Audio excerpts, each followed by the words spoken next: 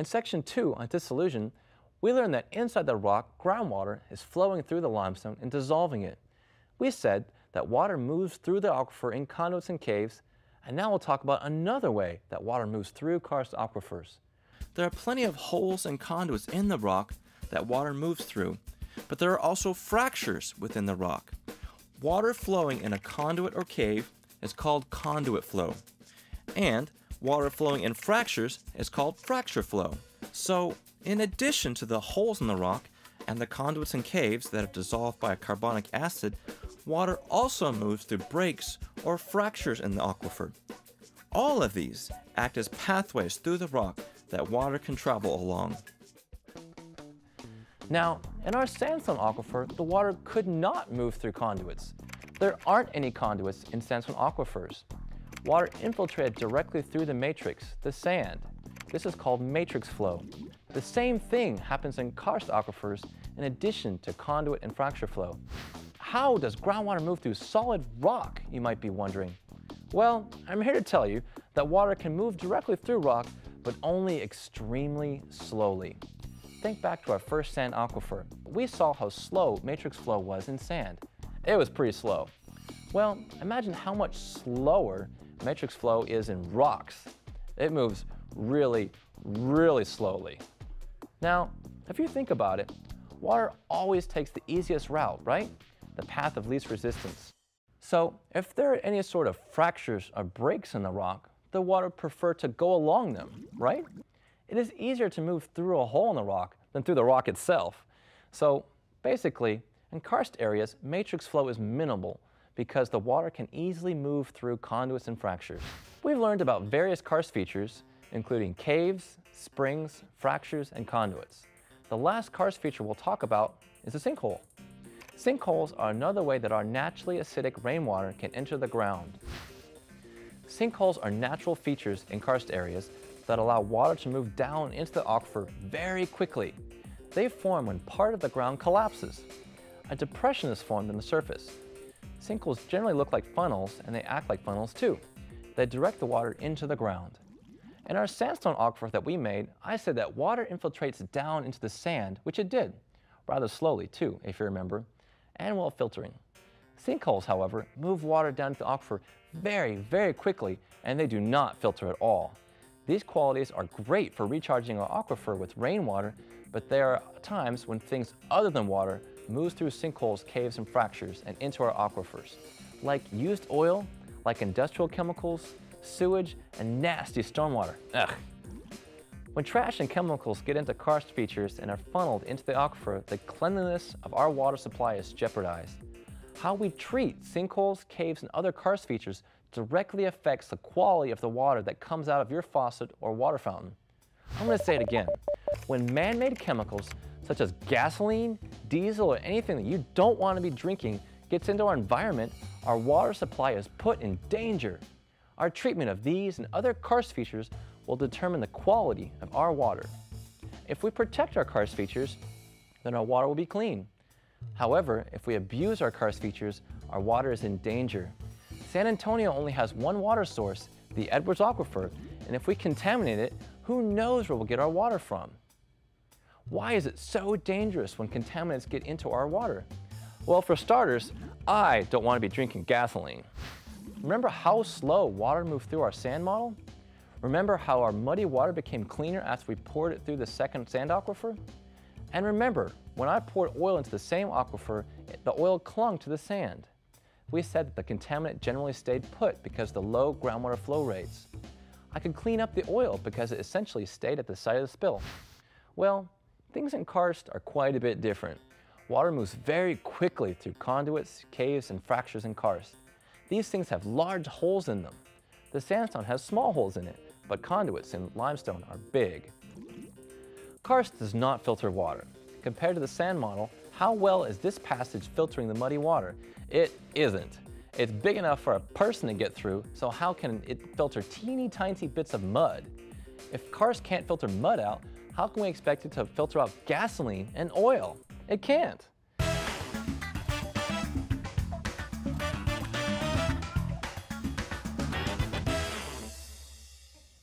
This is a model that shows the difference between sandstone aquifers and karst aquifers.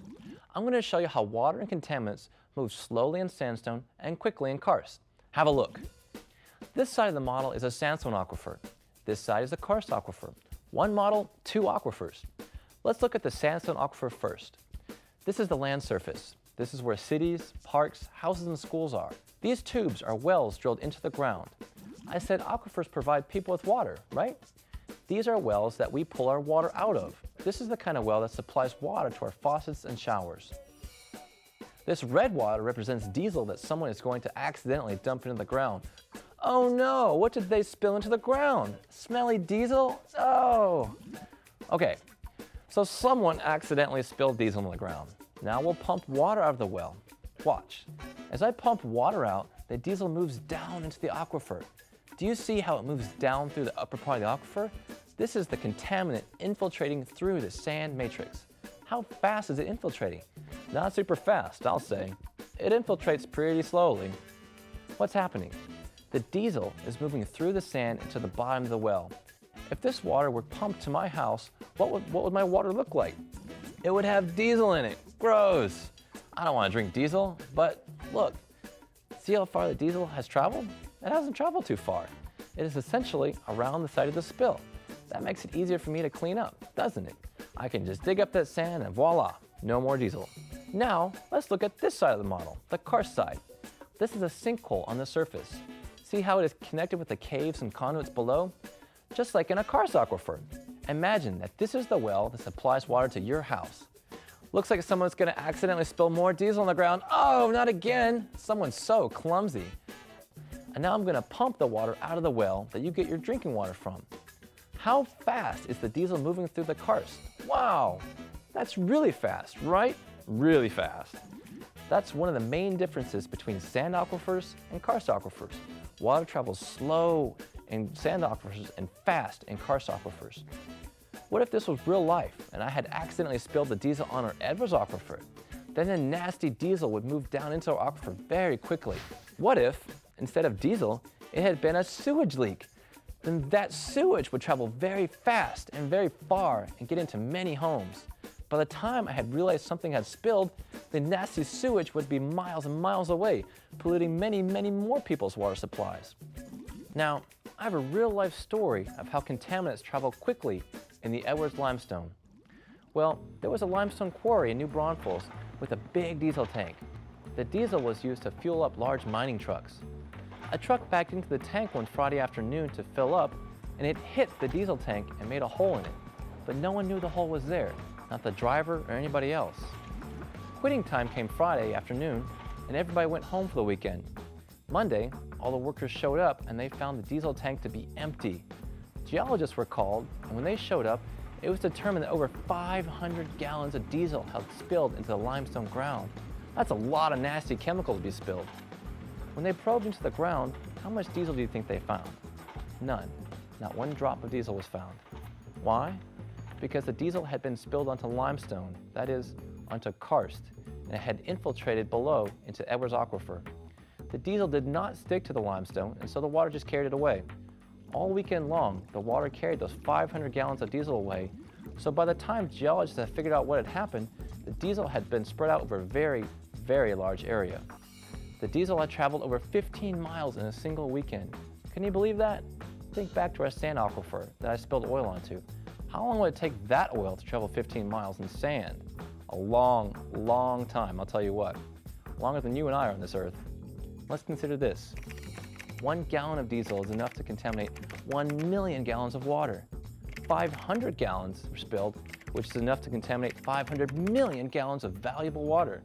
We don't have enough clean water to be contaminating 500 million gallons. Now that we understand how aquifers work, I want to show you something special.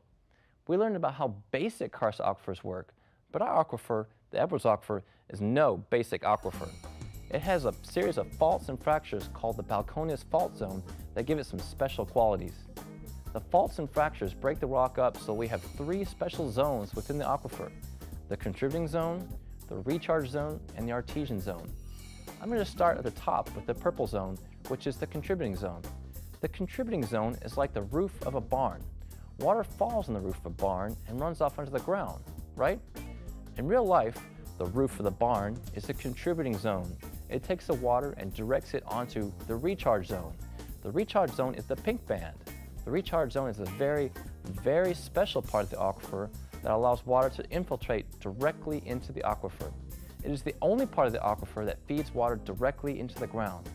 Water cannot enter the aquifer from any area other than the pink zone. By itself, the recharge zone isn't very big, is it? It's only a thin strip of land, right? The rainwater that falls onto the recharge zone can't provide all the water that the aquifer needs, and so the contributing zone supplements it. The contributing zone adds more water. The third portion of the aquifer is the artesian zone. This part it's a bit more difficult to understand, but I'll lead you through it. Sometimes, when a well is drilled into the ground, water gushes up and out. This is called an artesian well. An artesian well flows onto the surface and needs no pumping to pull the water up and out of the ground.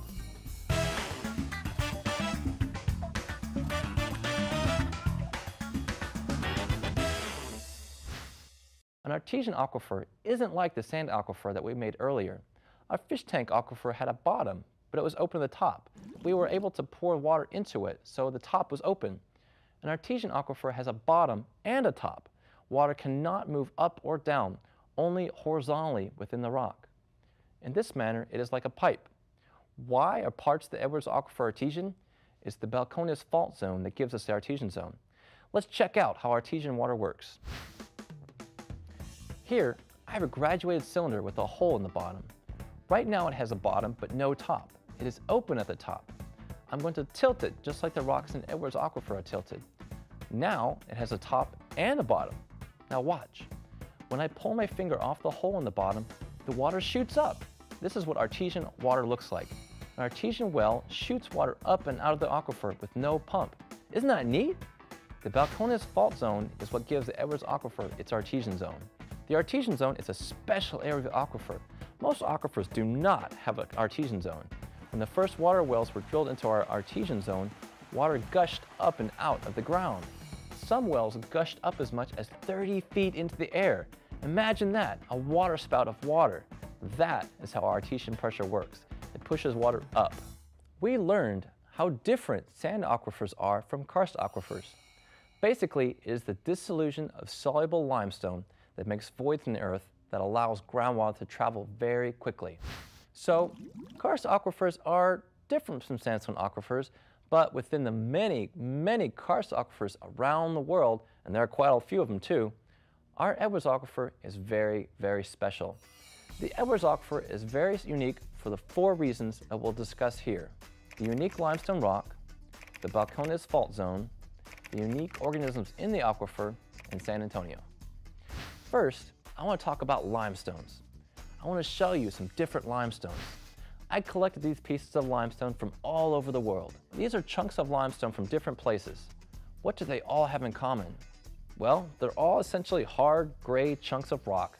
Pretty plain, really. If you were to describe it to me as boring bits of gray rock, I'd have to agree, because that's what they are. For the most part, limestone isn't too exciting. Well, they're all pretty much the same, except for this last one. What's different about it? It has all these holes in it. I can put my fingers through these holes. Water must really move fast through these rocks. And where do you think this rock is from?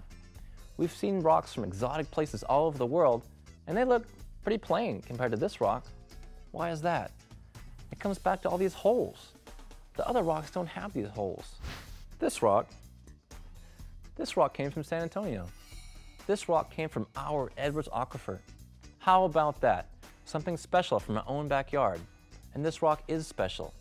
Though we may not realize it, the rock that we have here in Central Texas is very unique. I've studied limestone all over the world, and no other rock comes close to what the Edwards Aquifer looks like. And let's see how this rock lends a uniqueness to our entire aquifer. Now, think back to those other limestones. How would water move through them? Well, very slowly. With no holes in the rock, only matrix flow can occur, and flow directly through rock is a slow business. On a bigger scale, karst features, including caves, conduits, and sinkholes, move water. But what about the actual rock itself? This rock doesn't help the water move at all. But with this rock, the water pours right through it. Pretty amazing. So this rock helps water move faster. And Within the Edwards Aquifer, we have lots of rock like this, lots of it. What about filtration? We talked about how the tiny pores within sandstone filter water really well. Remember the muddy water we filtered clean with our sandstone aquifer? How do these holes filter water? Do these holes filter water? I'll say it, they don't. Water that moves through the Edwards Aquifer, our special limestone aquifer, does not get filtered. What does this mean? Well, it means that if something like gasoline spills into the limestone, it can easily move right through the rock and into our groundwater without getting slowed down or filtered at all. Okay, so I talked about the Edwards limestone and how the holes in it make our aquifer very special. I want to remind you about the Balcones fault zone that we talked about earlier. It is the series of fractures that divide our aquifer into the three zones that we talked about: the contributing zone, the recharge zone, and the artesian zone. The Balcones fault zone helps make our aquifer very unique. No other karst aquifer is quite like ours, and the Balcones fault zone is one of the main things that makes the Edwards Aquifer so unique. Something else about the Edwards Aquifer is that it is home to some of the most unique species of life in Central Texas. Did you know that there are organisms living in the aquifer right under our feet? I know what some of you are thinking right now. Animals living in my drinking water? Well, sort of. They are in our aquifer, but they can't get into our faucets or drinking water. There are fish, salamanders, bugs, and other forms of life living inside of our aquifer, but you will never see these special forms of life in the water that you drink. Underwater life, or aquatic life, is very diverse on the Earth. Basically, everywhere there is water, from a pool to a creek to an ocean to a lake, there's life in the water. So, is it that surprising to know that there is life in our aquifer? Well, it is surprising, mainly because the aquifer is shut off from the sun. Life in the aquifer never sees light for their entire life cycle. Can you imagine that? Living entirely in the dark. I can't. Because these organisms can't exist outside of caves, we say that they are cave-adapted species, and life is very adapting. At some point in the past, some salamanders and fish living in rivers and lakes were washed into the aquifer. Inside the ground, they found cavities big enough for them to crawl around and swim in. They found waters rich in food and everything else that they needed to survive. It didn't matter to them that there wasn't any sunlight, and for some reason, they found life better in the aquifer. Eventually, they adapted specifically to live in the aquifer. Being entirely in the dark, the need for skin pigments that let them hide from predators back on the surface fell away and disappeared. Their skin went from colored to pigmentless, which results in pink to entirely white fish, crayfish, and salamanders. And since there was no light, they lost the need for eyes. Eyes receive light and convert it into images, but in the absence of light, there's no need to have eyes. So many species naturally develop to exist without eyes. The amazing thing is this: the species that live inside the Edwards Aquifer can only live within the specific parameters found within their exact aquifer and nowhere else in the world. They could not be moved into another aquifer. I'll say it differently. Life that lives in our Edwards Aquifer can only exist within the Edwards Aquifer. Okay, so far we've seen a number of reasons that make the Edwards Aquifer unique. Let me point to you the last one. You. That's right, you. You and I and the rest of San Antonio and everyone else who drinks water from the Edwards Aquifer. The fact that such a large population relies on such an interesting karst aquifer makes it even more unique. Let me ask you now, how many cities across the United States rely on karst aquifers? Plenty. How many of them have no other alternative water source? A few. But we're the only large community in the entire United States so big that relies exclusively on a single karst aquifer. If the Edwards Aquifer is ruined by contamination, San Antonio has no other water source. We are unique in this manner. Finally, how many have an aquifer as interesting and unique as the Edwards Aquifer? Not a single one. I've studied karst all over the world, not a single one is as unique as the Edwards Aquifer. That's something to be proud of. Whew, that was intense. We learned a lot in Section 3. Let's review. First, we learned that San Antonio gets its water from a special karst aquifer, the Edwards Aquifer. We learned that the aquifer is unique because of 4 reasons. all the holes in the Edwards limestone. Remember how many holes are in the rock? Remember how fast we said that water would move through the rock. We said that no other limestone looks like the Edwards limestone. Next, we learned that the Balcones fault zone broke the rocks around San Antonio up and created 3 specific zones: the contributing zone, the recharge zone, and the artesian zone. We said that the contributing zone feeds water into the recharge zone, that the recharge zone provides water to recharge the aquifer, and that the artesian zone has pressurized water. We also learned that the Edwards Aquifer is home to species of organisms that live nowhere else on Earth. They are specific to our aquifer and cannot exist outside the aquifer. And finally, the Edwards Aquifer is even more unique because it has over 1 million people living on it and relying on it for their water source. And, whether they know it or not, every person living in San Antonio contributes to and is part of the water problem within Central Texas. Within this DVD, Section 3 is one of the most important parts because of this fact. Among all of the karst aquifers around the world, and there are quite a few of them too, we learned that the Edwards Aquifer is one of the most unique and is right under our feet. We should be proud of that and protect this unique aquifer that we have.